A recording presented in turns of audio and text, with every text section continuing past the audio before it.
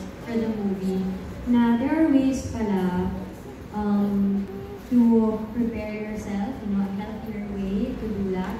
And then sinabi ko kasi, hello? Mahina daw, content. Hello, okay. Okay. kakanta ka daw muna.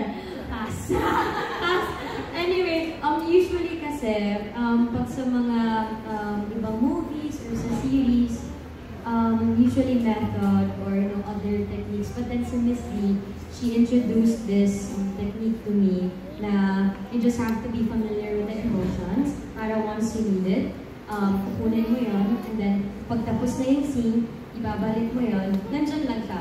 Na anytime you need it, pwede mo yun kunin. And after nun, pagka-pack up, release. Okay, and then the next day, do the same thing again. So that kind of preparation really helped me with the movie. So yeah, yun yung sabi kong beer test, niya. Beer test lesson from Christina. To have your emotions parang accessible lang, ganun ba yun?